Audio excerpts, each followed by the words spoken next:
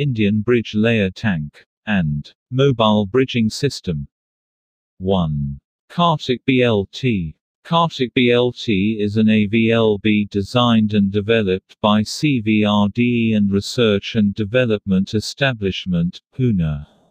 It is a second-generation Indian BLT, first introduced in 1989. The 20 meters long and 4 meter wide. One of the widest tank bridges in the world.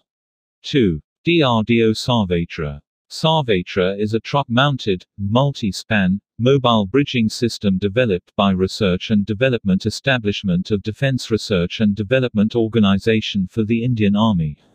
Its nodal production agency is Bharat Earth Movers, Bangalore. Sarvatra is a 75 meters long multi-span mobile bridging system.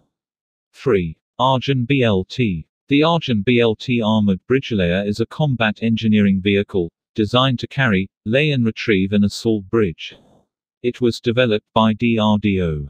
The reason this bridge layer was developed is because the current Indian AVLBs are not capable of supporting the Arjun MBTs, that are much heavier than the previous tanks, operated by the Indian Army.